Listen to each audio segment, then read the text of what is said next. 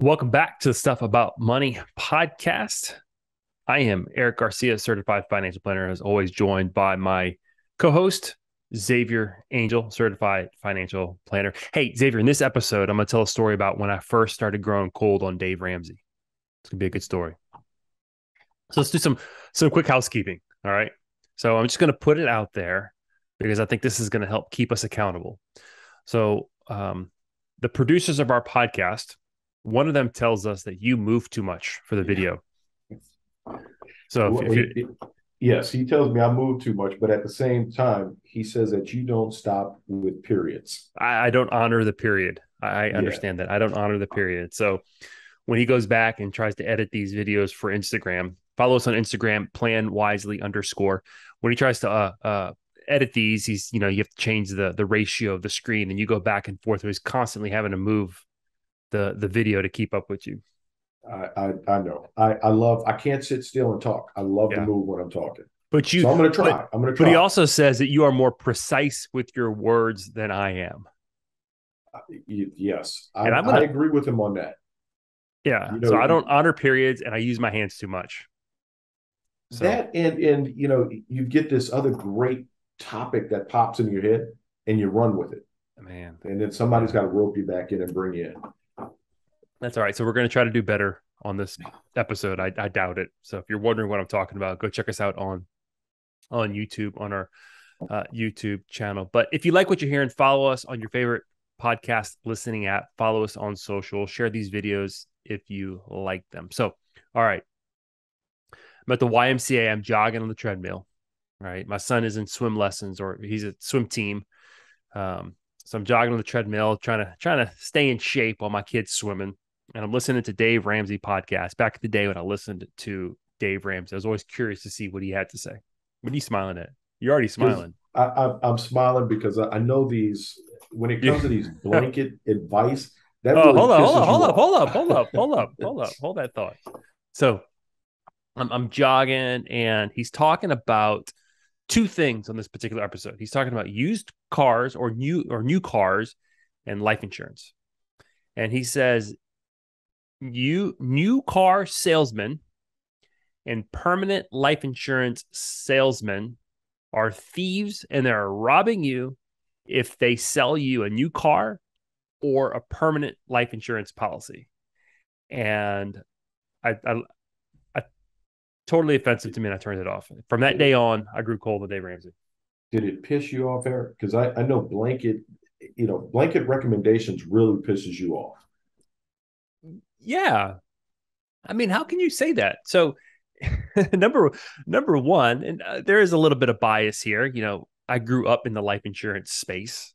My dad sold permanent life insurance. It's the individual with the most integrity that I know. So Dave Ramsey pretty much just called my dad a thief. And I was selling permanent life insurance at the time, called me a thief. Now, here's one thing. Here's one thing that I've learned about life insurance. When you start talking about life insurance, it's almost, not quite, it's almost talking about politics and religion. Like, people have very, very, very strong emotions and strong feelings one way or the other about life insurance. And they do. You're always going to get so that. Here, let me kind of just say this as we kind of enter into this topic. We are talking about life insurance, and we're going to keep it as exciting as possible. But this is something that's really important for you to listen in on. Xavier and I we both came up in the life insurance space initially. That's kind of like our first taste into the financial services space. We're both taught to sell life insurance. We both believe in, stop me if I'm saying something inaccurate, Xavier. We both believe in the value of life insurance, but we've also come to believe over our career that it is not the end all be all solution to any financial woe that you may have. So one thing that you did say in there, we came up selling life insurance. And I don't think we sold life insurance. Life insurance became a solution in the planning part that we were putting out there for the client. So I hate using that word sell because it's not selling. It's presenting a solution. If Now, that makes sense. Yeah, but come on, man. That's just that's anybody in sales. Like sales is important. Okay. Business It doesn't is. happen without sales, but like, that just sounds like some kind of like, let me wrap it up and make it sound pretty. I'm not selling life insurance. I'm solving a problem. Isn't that kind of right? And you get that. However, it's how are you presenting it? Are you giving the individual a solution rather than just going out there and telling everyone they need it? But before we get into that conversation, let me say one thing, and this is what prompted us to have this conversation today. mm-hmm. Did you know that September is Life Insurance Awareness Month? I was aware that September is Life Insurance Awareness Month. So yes, September is Life Insurance Awareness Month, and I think one of the reasons why we focus on it in the month of September is because of a stat that I pulled up prior to the show. In 2020, 54% of Americans were covered by life insurance. 54%. So just over half of Americans. All right, let me throw this stat out at you. So you're saying 50, so that means what, 46 are not covered correct by life insurance. Of the 50, and I don't know if we have this number, of those 54%, and we're going to break down the different types of life insurance, but a lot of those policies are term policies. All right. Did you know that 99%, now this is there's, depending on where you read the stat, let's say somewhere between 95 and 99% correct of term life insurance policies never, ever, ever pay a claim. 95 to, so that means 1 to 5% of term policies actually pay a death benefit. Right. And we looked those numbers up together. Now, one of the things that I want to preference to our listeners is the reason why that is a huge number. But part of why that number is so big is because of one of two things. The first number that we got out is a lot of those policies wind up lapsing. And the second reason why that is so high is because when we purchase term insurance, we outlive that term. Mm-hmm. The terms expire. Terms expire. And the number that let me just make a quick statement here. If you're listening and you happen to not listen to the entire episode, I want to make it perfectly clear that I am not suggesting that you don't own life insurance. I believe that life insurance is an important part of most people's financial plan. So let me just put that out there in case you jump off and you heard Erik say that, most life insurance policies don't pay out. So let me just go ahead and cancel my life insurance. I am not saying that. That is my disclaimer. I'm moving my hands to emphasize that point right now, Mr. Producer. Okay. Deal with it. Carry on. And I'm going to back us up a second. Because when we started, one of the comments that I made was how blanket advice pisses you off. Mm-hmm. But here we are. Yeah. Here we are. And we're having this podcast, and you and I are debating, because we do, when it comes to life insurance, we do debate often on whether or not we need life insurance and how much life insurance do we have. So 2 minutes ago, you said that Dave Ramsey pisses you off because of the blanket, or are you calling me out? That's given. You're about to call me out. You out. Okay. All right. Because now you think I'm giving blanket advice. Yeah. All right. No, that's fair. That's fair. Anytime you put something out there, you're giving advice. Let me just say this. If I ever give advice, I try to localize it as much as possible. In this situation, this seems to make sense. To make a statement like, if you sell permanent life insurance, you're a thief. That's pretty blanket. If you have young children, a mortgage, and a business, it's probably a good idea that you have a lot of life insurance, because if something happens to you, it's going to put your family in a precarious situation. Or my advice tends to be pretty, I would say, timeless in terms of prudence and stewardship. If you want to be financially secure, spend less than you make. Save as much as you can. Don't do anything foolish with your money. Life insurance is one of the many financial tools that we have to plan for our financial futures, to plan for the financial catastrophes that could possibly happen. So yeah, it might sound like I'm giving blanket advice here, but I'm trying to localize it as much as possible. So then So that brings us to there. that first part of the discussion. Do I need life insurance? I get asked that question often, and I'm sure you do in our planning. Mm-hmm. We're sitting down with individuals and they ask, "Do I need life insurance?" Well, we were taught, Xavier, we were taught as young life insurance salespeople that if you love somebody or if you owe somebody, you need life insurance. Is that not true? Is That that is true. so We definitely were taught all my that. friends who are listening who are insurance guys are probably rolling their eyes right now at me. Um, but do I need life insurance? Do I okay, tell me. My response to that is, and you guys have heard me say this before, it depends. Oh, okay. It depends on a lot of factors. Is there someone, a child or individual that relies on you from a financial standpoint? Okay. If so, then I believe you need life insurance. Wait a minute. Wait a minute. Wait a minute. Okay, hold on. Let me push back there. So Mm-hmm. let's say that I've got somebody who's financially dependent on me. I'm working, I'm earning money, I have an income. If I die, my income stops. Presumably, the care of that individual who's financially dependent on me stops as well. But what if I've got millions of dollars in an investment account? Do I need life insurance?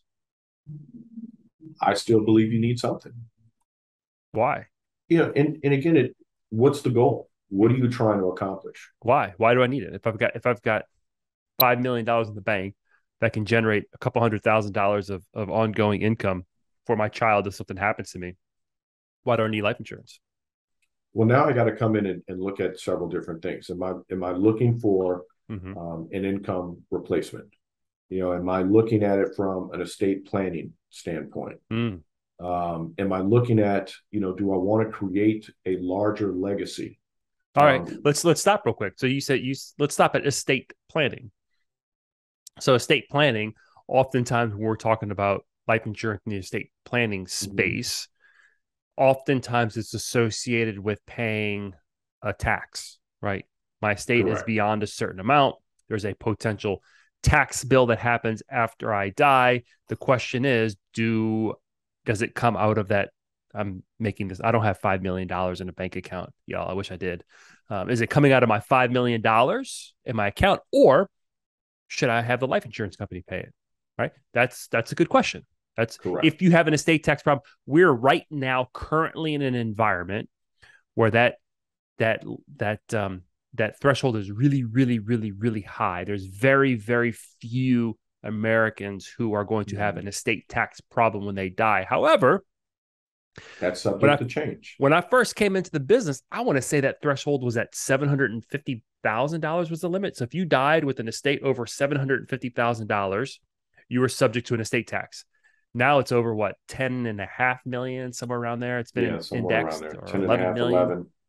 So, so if you own a house and if you own a life insurance policy, which is considered part of your estate, you have an estate tax problem. Therefore, at that time when we first came into the business, owning life insurance made sense so that your dependents weren't burdened with that tax. So you have an estate tax problem. That's a good reason to own life insurance, Right. even if you have a lot of money sitting in the bank.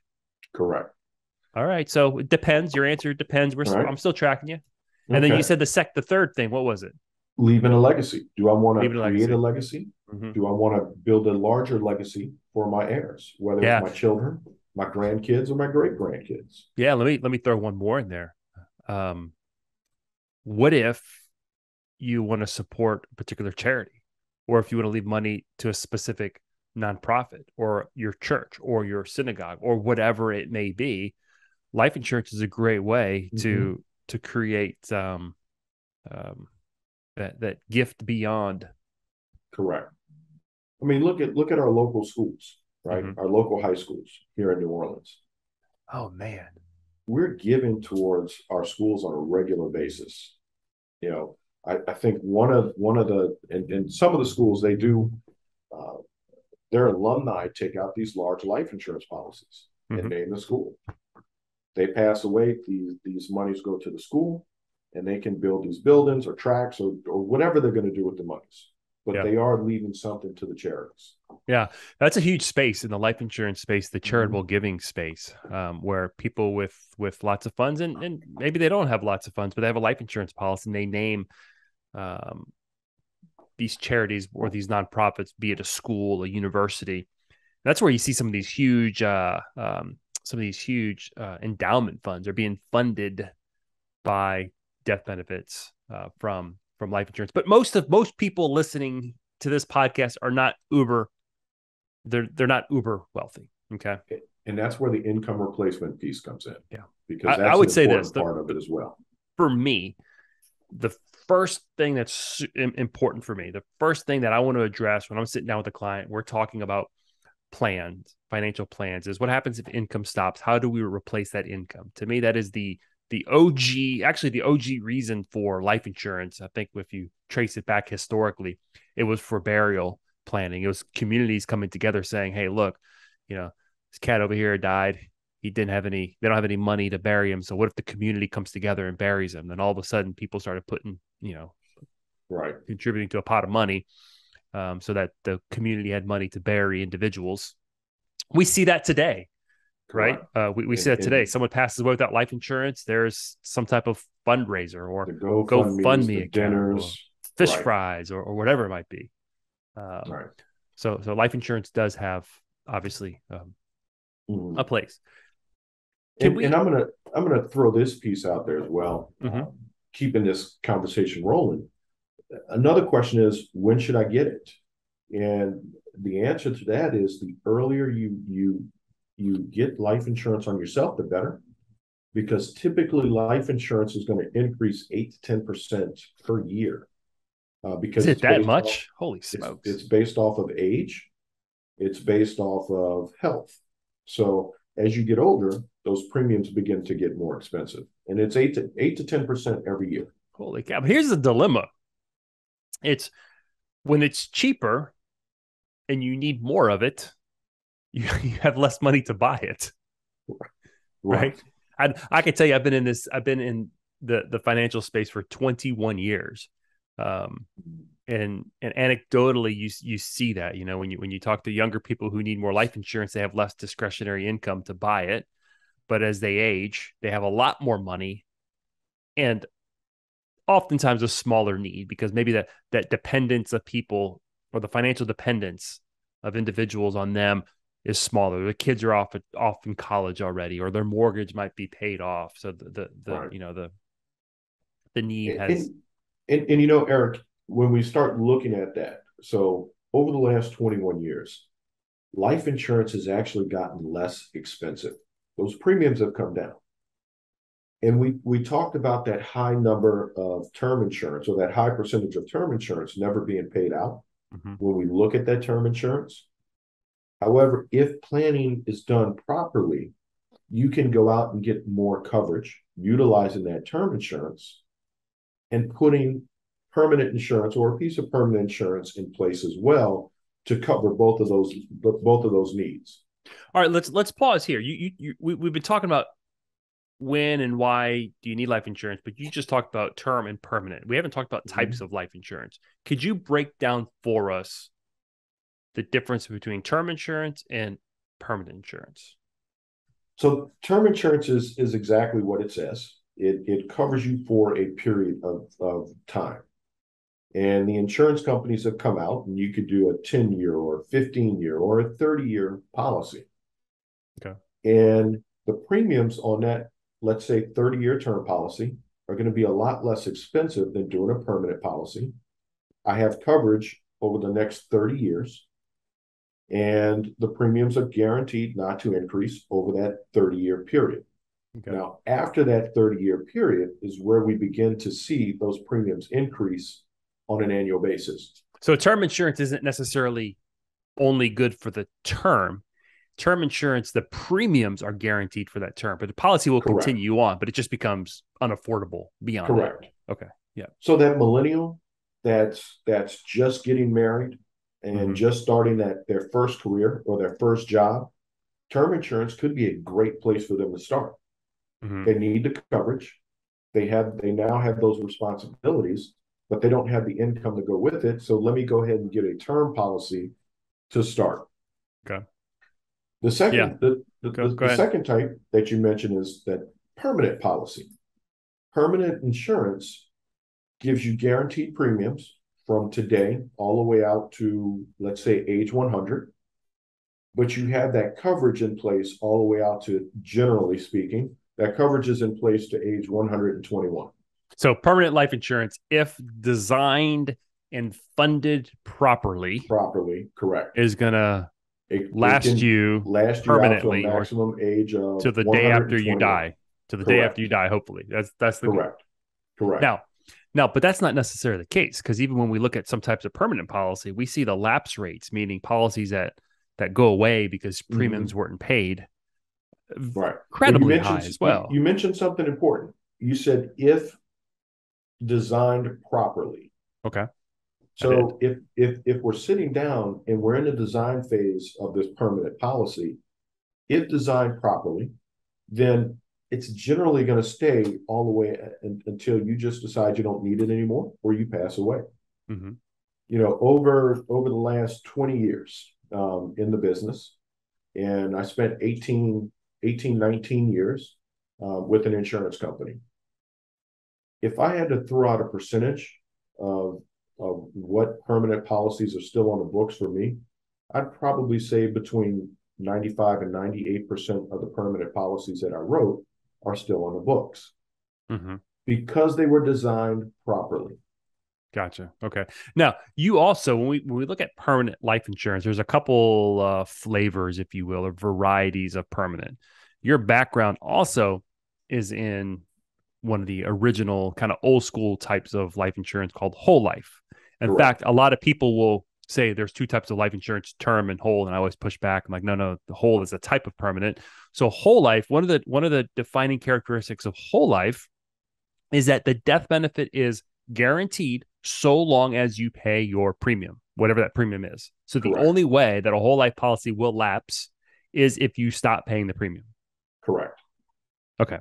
So that's whole life generally, but that's a pretty fair statement. Correct. Okay. And then back in, I want to say like in the 50s or 60s. So one of the things that sets permanent policies apart from term life policies is permanent policies have a cash value account. There's an account that's accruing cash. Okay. And that we're not going to get into the specifics of how you can use that cash and what the cash can do, but that's typically a differentiating factor. There's the potential to accrue cash in a permanent policy. Whole life policies are paid a guaranteed rate by insurance companies. And then back in the, I think, 50s, 60s, 70s, interest rates are rising. Insurance companies said, wait a minute, why are we going to just wait for the insurance companies to declare some type of dividend when interest rates are rising? We can credit these cash value accounts some type of interest rate based off of the interest markets. And they came out with what they called adjustable premium. We call it universal life today. So the premium, where a whole life is a fixed amount generally, universal life said, no, you can pay as much or as little as you want as long as you're covering policy expenses. Correct.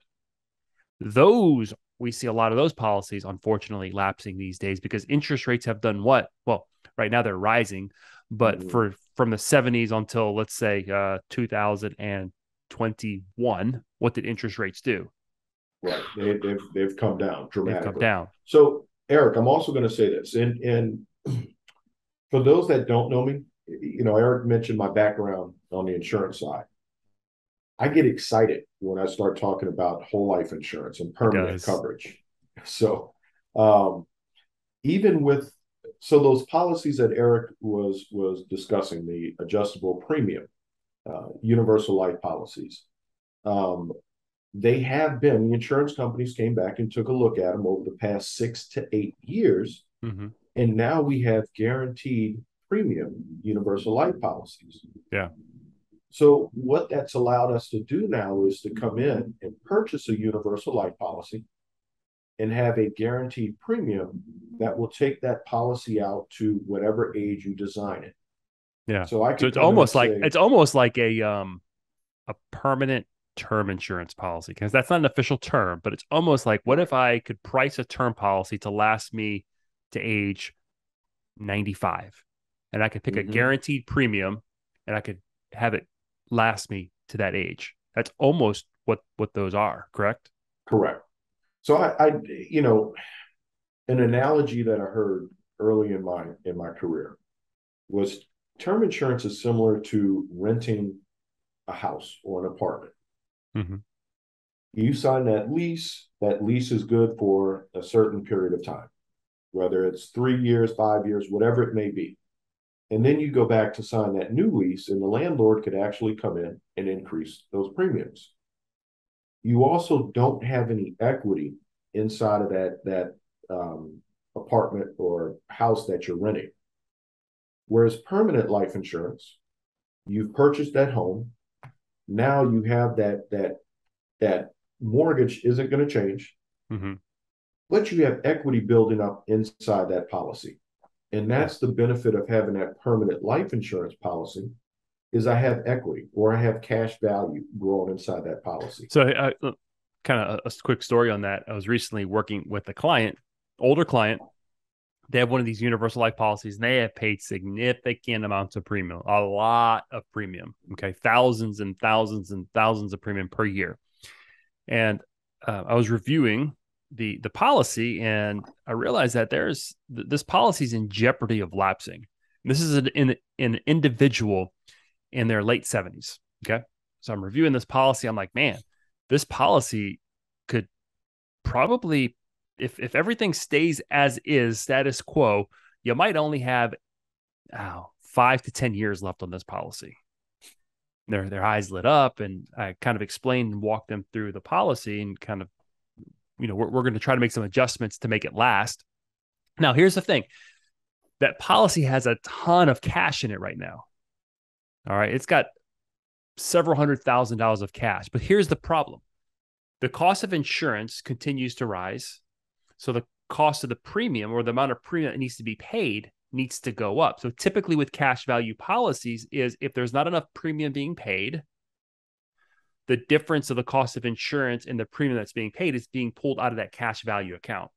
Mm-hmm. So in this individual's situation, that cash value account is about to start paying the premium that is very expensive, and it's going to run out. If he were to say, I don't want this policy anymore, give me the cash and walk away, his net cost, the amount of money that he's paid for his life insurance premium over his lifetime, would probably be lower than if he had a term policy over that same 40-year span because of that cash value. And that's that equity buildup that you're talking about. There's an asset that he has. Right. Absolutely. Okay. And look, we could do, we could do several podcasts where we just talk about the benefits, the pros and cons of looking at permanent life insurance. Right. But one of the other questions, and I want to move on, but one of the other questions that we hear a lot is, how much life insurance do I need? Mm-hmm. And again, are you asking me? I'm asking you, how much life insurance do we need? Xavier, you need $5 million of term life insurance. I don't know how much you need. Like it depends, right? It depends. Mm-hmm. It depends on what other sources of income do you have? Do you own a business that you could sell, or your estate could sell? That's pretty saleable. Do you have how big is your 401k? Do you own the life insurance just to provide income for your spouse should you pass away, and then they can access your retirement? Do you have a pension? Do you work for a company that has a pension? What else? Do you how many kids do you have? Do you want to send your kid to Stanford, or do you want to send your kid to community college? Do you want to pay for your kid's school, or do you not want to pay for your kid's school? Are you philanthropic and want to leave a lot of money to charity? I don't know. How much do you tell me? And those are, so as an advisor or as a planner, those are things that you're sitting down and asking the client. That you're not just saying you need X amount of dollars. Yeah, you're actually having a conversation with them. Yeah, and look, I mean, we're going a long time talking. For any of you who have lasted this long listening to us talk about life insurance, congratulations. Right? Who wants to sit here and listen to life insurance for 30 or 40 minutes? Here's the takeaway. Life insurance is not a one-size-fits-all product. Life insurance is a tool, And if used properly, it can really solve a lot of jobs if it's used properly. If it's used improperly, what it's going to do is potentially rob you of the ability to grow wealth. All right. I'm going to say that again. I actually had this conversation with another financial advisor, and he was being a little provocative with this statement. But I understand what he was saying. And I appreciate the statement because it actually sparked a lot of conversation in a group of other advisors that I'm in. He said, life insurance. Now, before I say the statement, let me say this. I don't agree necessarily, nor do I know how to quantify this statement. But this is what it was. Life insurance has destroyed more wealth than it's created. And I would love to sit there and argue that with him. Yeah, I'm not saying I agree with it, but here's the point. If you don't use it right, how many times have you sat down with a client, whether yours or a client that someone else sold life insurance to, and they're putting in, we have this conversation all the time with clients come to me and say, hey, look, I sat down with a life insurance guy and they think I should be putting all this money into a life insurance contract because of these reasons. And they give the reasons why. And I understand the reasons why. And I'm like, oh my gosh, okay. Can you really cash flow $2,000 a month of premium for the next 20 years? Because if something happens between now and the 20th year, and you can't pay your $24,000 a year of premium, then let's say you're able to do it for 10 years, that $240,000 that you just cash flowed and you can't continue to pay it, you have just probably are going to lose it. And that is a challenge. So Erik, it's all about planning and utilizing the tools to meet the goals that you have. So there's another question that we get often, and you and I have had this debate on numerous occasions. Do I need life insurance on my child? I'm all for it. Putting insurance on my child. Well, okay, give me reasons why should you buy life insurance on your kids? Life insurance on my children is giving me the opportunity to lock in their insurability. What does that even mean, man? That sounds some insurance voodoo. I don't know what my child's health is going to be. Okay. From the day that we purchase it, and let's say I get it at age 4, I don't know what their health is going to be from that particular time up until they turn 25, 30, 35 years old. So by purchasing a policy on them, I lock in that rate, I lock in that premium, and I have that death benefit for them when they get older. We see health issues on a regular basis. Child onset diabetes. We see, individuals beginning to smoke cigarettes when they're 18, 19, 20 years old. All of that affects what those premiums are going to be for you at a later date. So what you're saying is buy life insurance when they're young, when they're healthy, or before any type of illness kicks in. Therefore, that if something does happen, at least they have something to carry them through their life. Absolutely. And then when we start looking at it from a permanent life insurance standpoint, the premiums are a lot less expensive. I'm going to throw out a number. These may not be exact. I could go out and get a $25,000 or a $50,000 whole life policy on a 2 to 3 year old child, and it may cost me anywhere from $20 to $30 per month. Whereas if I wait until I'm 30 years old, that same policy is going to cost more money. So I'm locking in their health, their rate, and I'm capable of being able to go in and purchase a policy for a smaller premium. Yeah. Okay. So someone comes to you, or let's just say someone has credit card debt and they've got young kids, and they could be paying that $20, $30 a month towards their credit card debt, or they could be paying it to a life insurance company for their child's life insurance policy. How do you advise that? That's the pushback that I get is most of the time when kids are young. Now, let me just say this for the record. My kids all had life insurance when they were born. I didn't buy it. My dad actually funded a policy for them. Okay. So he was in the life insurance business. That's in life insurance, everyone should own life insurance. So the kids had one. And I'll look back and I'm thankful. This was a particular type of policy that had the cash value was invested and it gets stock market like returns. Okay. called the variable universal life policy. So we've got these policies with some cash in it. My kids may or may never have to buy life insurance again if they don't want to. So I benefited from having that policy.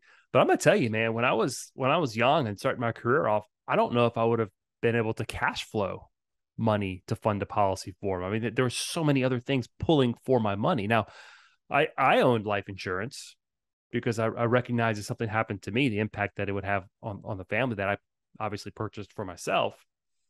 But I don't know. It just seems like look, you asked that question. What would I do with the client that comes to me and says, I could be using that money elsewhere? And then if that is the case, after sitting down and doing and putting together a plan for them, then we may not do it. It's not for everyone. You have to be able and capable of have that cash flow to be able to go out there and purchase it. So here's kind of how I would approach it. Okay. There is and if you're watching the video, you can see this. If you're listening, just imagine in your mind's eye. There's a spectrum, okay, of financial decisions that are acceptable. And there's things outside of that spectrum that are unacceptable. I am not against life insurance on kids. It's something that I generally am not going to initially recommend just because of my own personal kind of values and just kind of what I've come to where I've kind of philosophically have fallen in the financial planning space. However, if you come to me and you had an experience with a family member or a young child or something that is robbing your peace because of an experience, a child passed away, the family didn't have any money to bury them, or whatever it might be, and that is something that is keeping you up at night, and it's an issue that we need to plan for, then I'm 100% game for planning for that problem because it's going to bring you peace. And if you're at peace, then it's going to hopefully allow you to do other wise things with your money. So that's kind of one of those things that I would say it falls within the spectrum of acceptable financial decisions, right, but let's make sure it fits within your plan and find a good solution for it. Is that fair? That is fair. It's about what is your goal? What are you trying to accomplish? All right. Again, for those of you who have listened all the way through, congratulations. Life insurance is not an easy thing to talk about. In most, we talk about it like nothing, but most people are like, oh my God, life insurance, it means you're dead. So it kind of raises some crazy emotions in people. And some people just don't even want to talk about it, but it is an important part. And here's kind of where we come full circle. And I want to make this point that personal finance is personal. Everyone's situation is different. Your need for life insurance, the type of life insurance, the amount of life insurance you should own will vary from person to person. And that's why it's valuable to sit down with a planner to discuss that, to come up with the solution. Right. And now, we sell life insurance. We also give advice. Okay. Always understand. I think this is good advice for anytime you engage anybody in the financial space. Always ask the question, what do they benefit? What does the person selling you a product, giving you advice, benefit from them giving you that advice? Okay. In our space, there's something called a conflict of interest. In other industries, they have it as well. If your advisor is constantly trying to sell you life insurance to solve every single problem, then you got to stop and ask yourself, wait. Is this what's best for me? So always understand the person who's giving you advice. Even us, ask us, what's in it for you? What's your conflict? This is something we disclose with our planning clients, our investment clients. Hey, look, these are separate engagements. We get compensated to sell life insurance. But our ethics make us, and I say the certified financial planners, hold us to this standard of fiduciary that says we have to give advice that is in your best interest, not my best interest. So always understand the perspective or the angle of the motivation of individuals giving you advice or selling you products. Give us some closing thoughts, Xavier. So, I mean, you basically just summed it up. We could close it with that. Okay. we'll close it with that. Xavier has no closing thoughts. All right, y'all. Thanks for listening. Again, follow us on your favorite podcast listening app. Take care. Have a good one.